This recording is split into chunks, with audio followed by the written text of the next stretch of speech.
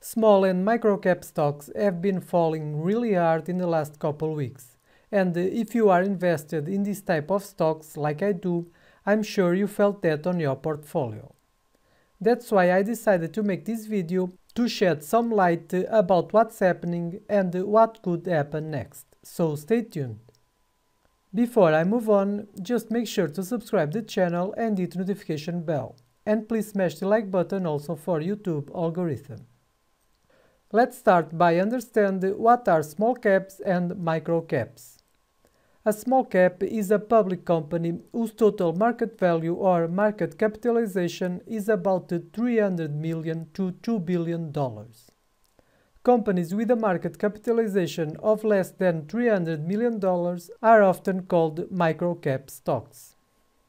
The easiest way to follow the performance of overall small-cap stocks is to follow the iShares Russell 2000 ETF, ticker IWM. This ETF tracks the Russell 2000 index, a small-cap stock market index that makes up the smallest 2000 stocks in the Russell 3000 index.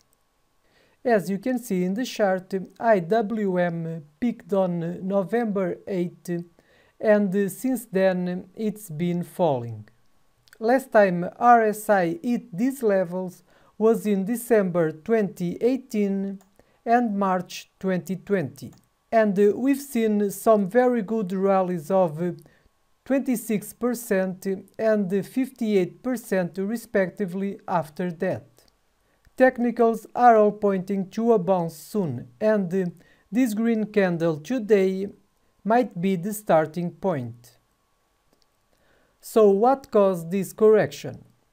We had a combination of factors like the consumer confidence report, inflation concerns, ramped up tapering, the new Omicron variant, debt ceiling issues, etc. And some of these factors will likely be around for quite some time, so it's hard to know what will happen next with small cap stocks and also the general markets. Consumers are not as confident as they have been since last winter, but if US Congress agrees to raise the debt ceiling soon, and the Omicron variant proves to be not as dangerous as some people think, I believe we can have a center rally for stocks.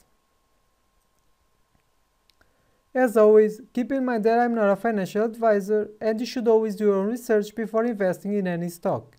Wish you the best and thanks for watching.